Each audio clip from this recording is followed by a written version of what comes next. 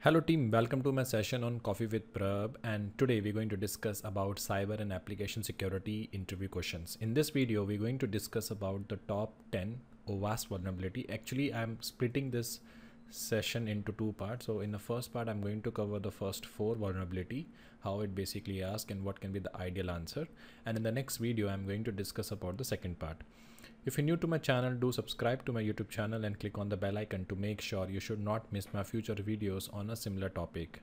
My name is Prabh Nair. For more information, you can refer my LinkedIn profile. So without wasting a time, let's start with the first part. Thank you. Okay, so first question, can you tell me more about broken access control? See, if you're going for any kind of an application security jobs, so they mostly ask the questions from the OWASP top 10, and one of the first vulnerability is basically called as a broken access control. So what is broken access control? Broken access control is basically a vulnerability in the application by which the user can able to access the resources for which he does not have a permission. So I am a user, okay? For me, I don't have access to some interface. Example like, let's take an example. I have a website here. So I have a website. Okay, so I type http web.com login.php. So what happened is, as a user, I can see the login page. Now instead of that, I type admin.config. Okay, I type admin configuration and I hit enter. So I send the request to website. If website is basically vulnerable for broken access control, it redirect me with the information about the page of admin configuration. So as I said, I'm trying to access those files, those information for which I don't have a permission. Why? Because of the weak access control configured on the server. So when user access a resource or take an action they are not allowed to do, this is the weakness in the system access control. So this is the same example they have given, https example.com/app/account info act not my account. So here what happened, instead of account, I will basically add a name called Mara, or I will say Zara, and then I hit enter. So by default, I should not have access to that. But if I'm able to access that for which I don't have a permission, then there is a flaw in the application level. Now, first of all, we need to understand how the flaw works, or what are the flaws we have in the applications. Okay, so how it works. Normally talking about the web server, it has a 3 layers. So this is my web server.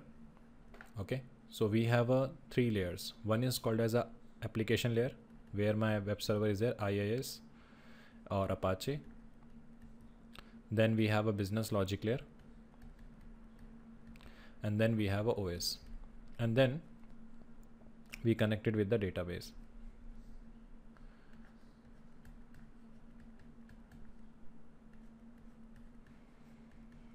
So normally what happen, as a user, if I try to access, as a user, I try to access, I send a request for a website, they will basically provide me a page. So suppose this is the page we have.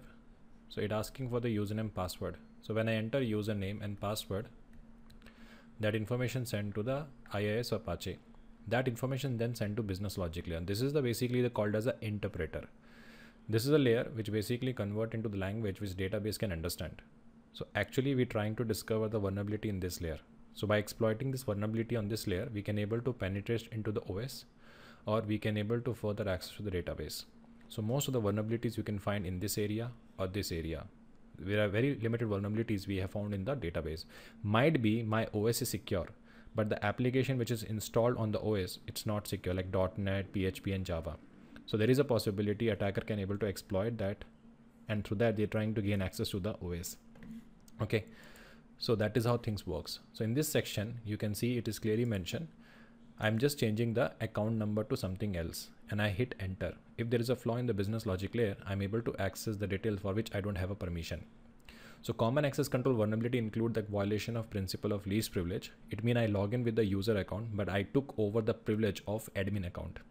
or modify the URL and permitting view or editing someone else's account. As I said, I'm an employee. I'm working in one company. When I log in, I can see my salary details. I just modify the URL to Prabh to Karan and I hit enter. And that information sent to the server. If server is vulnerable for the broken access control, I can able to see the salary details of the other person. So how to prevent? First of all, we need to disable the web server directory listing. So by this way, I cannot able to access those drives for which I don't have a permission. Second is implement the deny access default function. It means if you're trying to access some files which is not part of that list, approved list, automatically you get a redirect to home page or you get a deny access. And third, on a regular basis, do the continuous assessment to make sure your applications are basically compliance with the organization baseline and all that. Along with that, do the proper input validations on the server and client end, by which you can able to prevent such kind of an attacks. So if you give such kind of a statements and all that, I'm sure you will get a definitely job in that particular vertical, because by giving a more and more technical things in detail, the interview will be more happy. Okay, so let's move to the next interview question.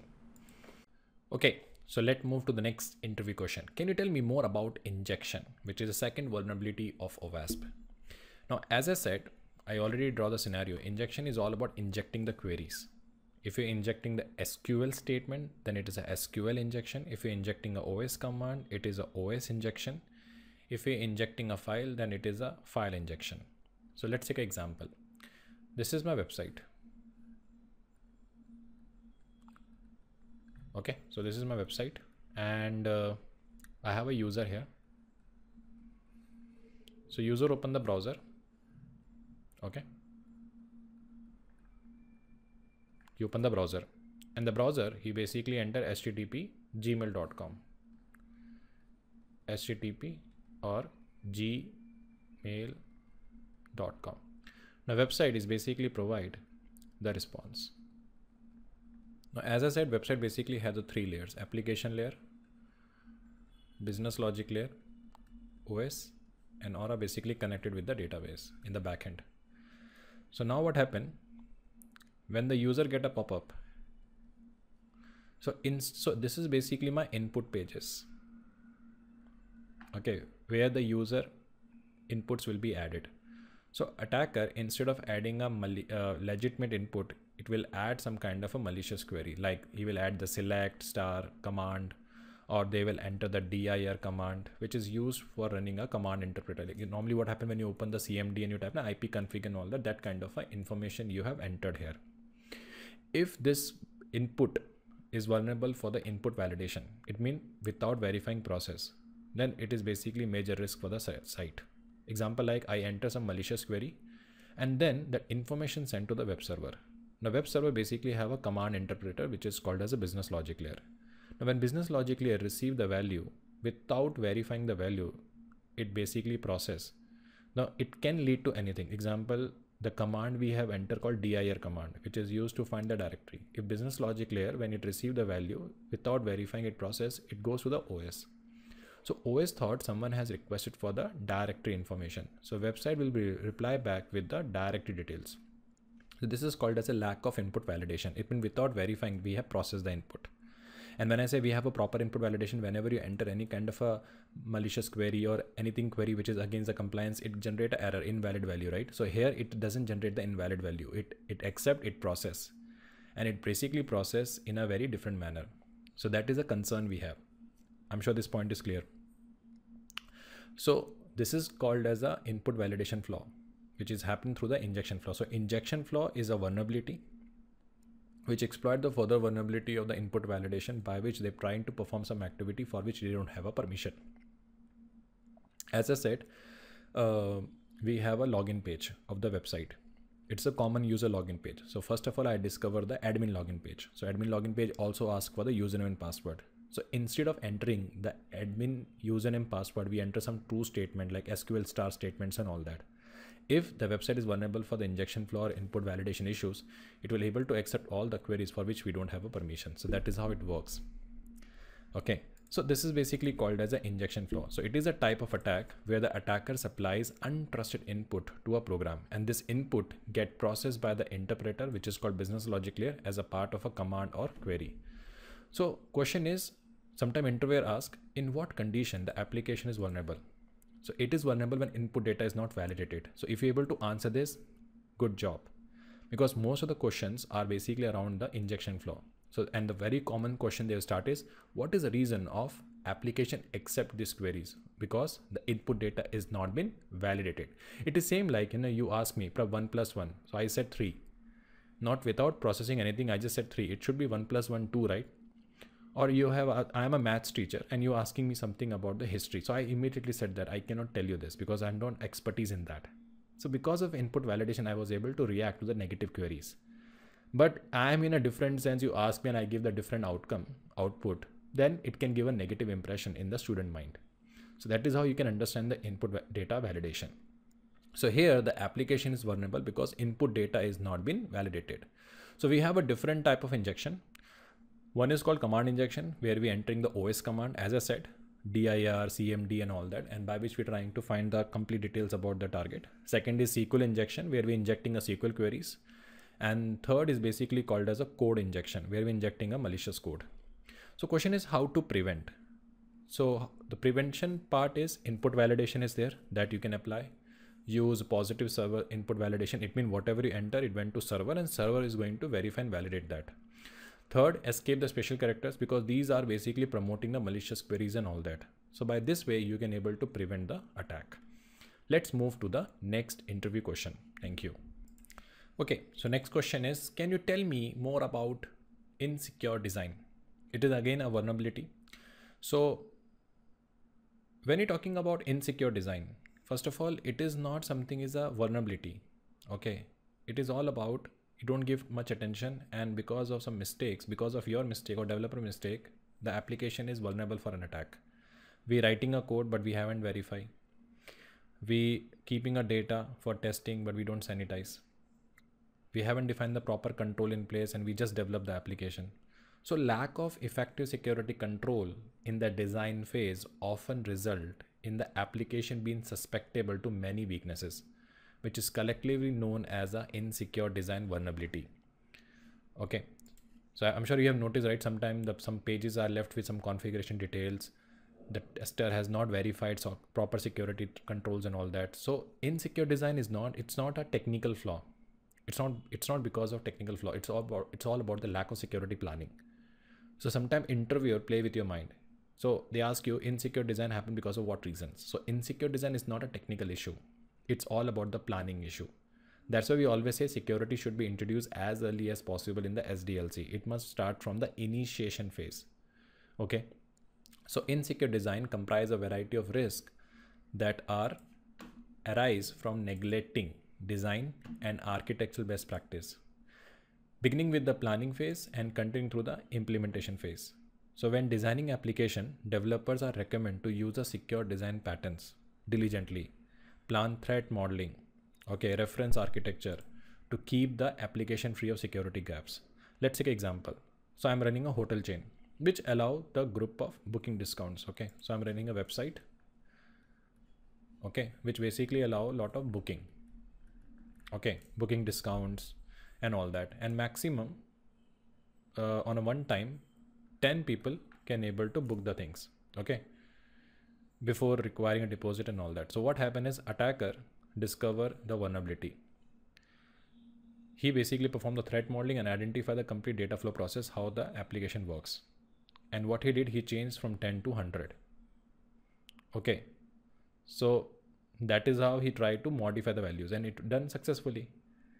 Understood. Another example, we have a maximum of 15 attendees before requiring a deposit. So attacker could threat model this flow and test if they could book 600 seats and all cinema at once in a few requests, which causing a massive loss of income.